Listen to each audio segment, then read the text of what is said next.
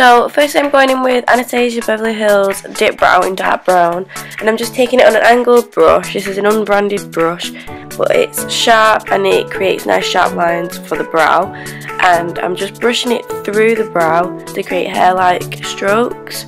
So just mimicking the brow hairs, pushing the product into the brows.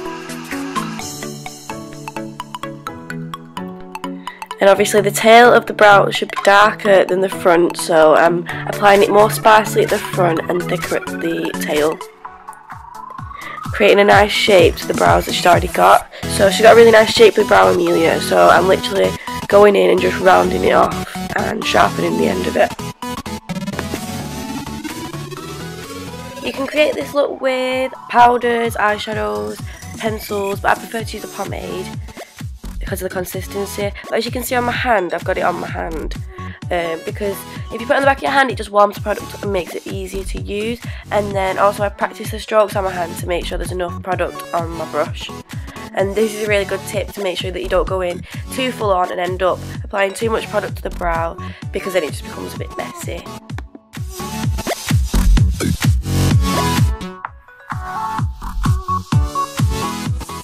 So again, I'm going in with my favourite product like I always do, MAC Select Cover Up in NW15, and the reason I use this shade is because it's so white and so light. Like, we're not trying to match skin tone here. I use this on everyone. It's because it's a good base and the lightness of the colour allows pigmentation from eyeshadows, so all your eyeshadows really show up nicely. And I firstly underline her brow with it, so we get a nice sharp brow right down to the tail. And then I begin to apply it all over the eye. So with this product, you really need to work it properly. You need to set it with your brush. So if you use a big brush like I'm using, a flat brush with synthetic fibres, it will set the product properly. So as you can see, I just keep patting it, dragging it down, adding more product and keep patting it in.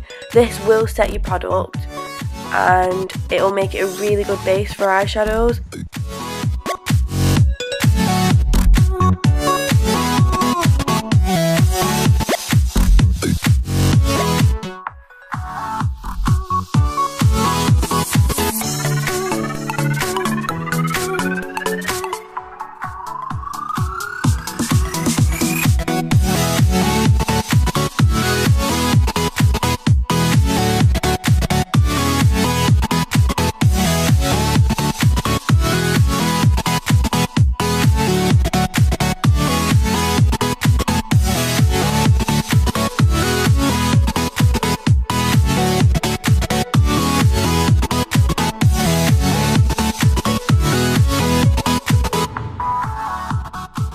And just over the top of that, I'm buffing in this Peaches and Cream pigment glitter base, and it's just because it's got a velvety texture and it just adds that extra grip to the Select to really hold on to your eyeshadows and make them really vivid and bright.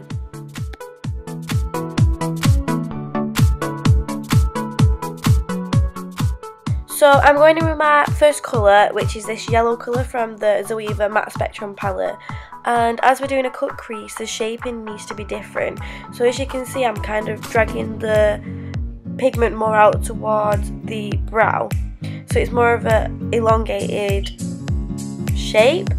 And I'm literally just buffing it right up to the eyebrow, into the highlight. You don't want it too close to the brow, but you do want it nicely blended with a gradient. And keep buffing it out until there's no edges and it's nice and seamless. But you want to keep adding pigment in to keep the colour bright and not too faded. And I'm just adding highlight into the brow bone and inner corner. You can do this at any stage, it doesn't really matter. So I'm going in with my second colour now, blending it into the previous. And I'm using a smaller brush because we want to cover less surface area. So make sure it's below the last colour, because you still want to be able to see the yellow, but you want the orange to be blended really nicely into it. So I just keep buffing it into that shape, adding more colour, because you want to keep it pigmented but blended.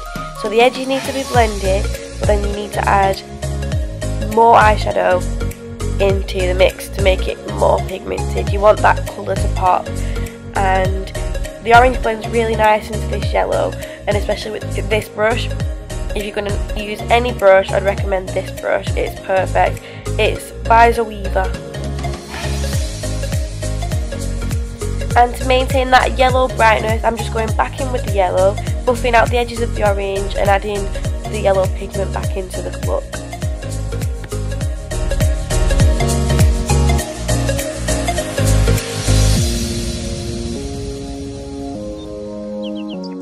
And so again, this is our third eyeshadow blend now, and I'm using the same brush as previously because it's small and can get into the crease of her eye, and I really need to build this product, so I'm adding quite a lot of the product onto the lid before blending it, and then I'm literally buffing the edges ever so slightly, because if you buff it out too much you are going to lose your previous orange and yellow. You want to maintain all the colours, and again I'm applying this slightly lower than the previous shade because we want to keep all those other colours. So I'm just adding product and then buffing the edges. And the important thing to mention with cut creases is to take it slightly higher than you normally would, because if you imagine that the whole lid is cut out, you still want to be able to see all that hard work that you've done with your blending. So you're taking it slightly higher than the crease, slightly higher than normal, because we are cutting all that crease out and we still want to be able to see the colour. And for our fourth and last blend, I'm taking this cola colour, and it's really nice, like warm brown, and I'm just adding that slightly lower than the red because I don't want this look to be too bright, but I do want some colour in there. So this brown colour just dulls it down slightly. So I'm really adding that into the crease area and darkening the look. Makes it more intense when you do cut the crease. So as you can see, the eyeshadow has followed the curves of the crease, and I'm now going to cut that out. I'm using this brush and Select Cover Up because Select Cover Up is thick enough to cover over dark eyeshadows. This brush is perfect if you need to use a good concealer brush when cutting out creases, because it needs to be rounded, because if you get little bristles that are out of place it can cause little dots on the eye that you don't want. So this brush, I'm literally using the shape of the brush to my advantage. I'm placing it down and dragging the product across, and as you can see you get really nice curvature, you get really nice lines, and that's what we want. We want it to look very fluid. We don't want it to look sharp and angled. We want it really nice and fluid, and you really do need to spend a bit of time doing this to make sure it's right. And how big you want to cut the crease really depends on the eye shape. Some people overcut the crease so that you can see it when it's open, but Amelia's lids are nice and big, so I've just cut it to her natural crease line. And make sure you don't cut it too high so that you're not cutting out all that hard work blending that you've just done. You still want to see the shadows behind it.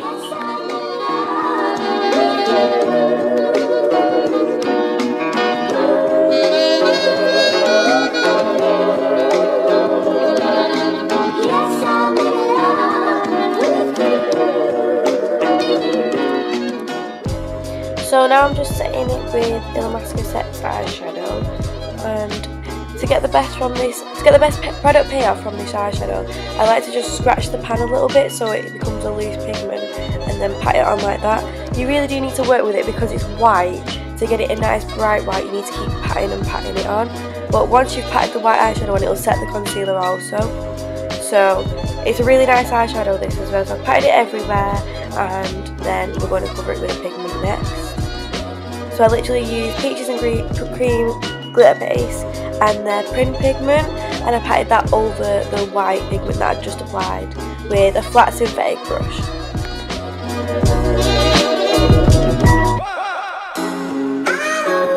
So my camera died whilst I was doing eyeliner, but I literally just did a winged eyeliner, and I'm cleaning the fallout from underneath her face. And just to sharpen that wing, we really want it sharp, I'm using Select Cover Up Concealer to underline it. So to get our under eye nice, we need a base. I'm using this Maybelline base under eye concealer, and this is one of my favourite concealers. I'm literally just buffing that underneath and also buffing out that select that we just put on. I'm using Maybelline gel eyeliner on this Morphe brush, and I'm putting it on a waterline, and obviously if she's blinking just gotta bear with her and be slow. And now I'm just buffing the eyeliner underneath the eye with some brown eyeshadow, and then I'm just going to go in with a black eyeshadow to blend out the waterline.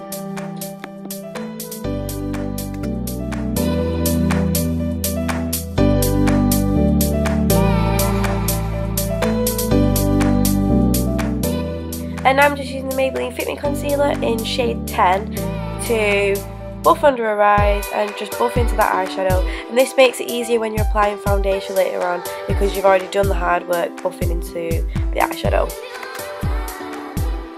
So now I'm just applying this foundation all over with a flat synthetic brush. The reason I do this is because when you go straight in with a buffer brush, you are losing a lot of product in the bristles. With a flat brush, you can spread it evenly all over the face. And then obviously I go in with the buffing brush later on to buff the product in and make it flawless and even. This foundation, I must say, is slowly but surely becoming one of my all-time absolute favourites. The coverage is buildable, it's immense, high coverage, and the warm tone foundations, which I really like. So I'm just going around the eyebrows with that brush to make a nice straight line, and then slowly buffing out the foundation. If you keep patting the foundation, it actually sets without a powder, which is another thing I really like about this foundation.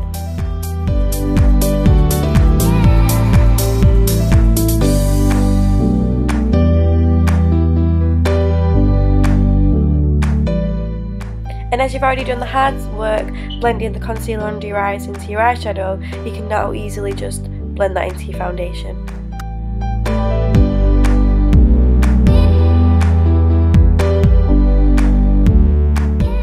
Now I'm just going in with a bronzer to contour her cheeks and give the face some definition. I'm using the 3 method, it's called, and I saw this on Kim Kardashian's video, and it's where you make the number 3 shape on your, so you do your forehead, into your cheek, and then under your chin, and it creates a 3 shape. And using a big fluffy brush, I'm applying the highlighter onto the apples of her cheeks. I'm using it on her nose, forehead, bridging between her eyebrows, Cupid's bow. I'm highlighting all them places, so whichever angle you have your head at, you are glowing.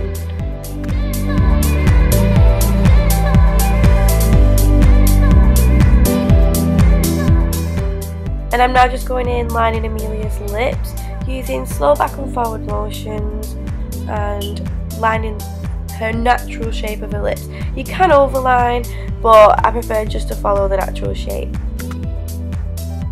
I do find when applying makeup on somebody else that it's easier to use a lip liner, because then when you add lipstick later on, you've already got like an outline, like a guideline to follow.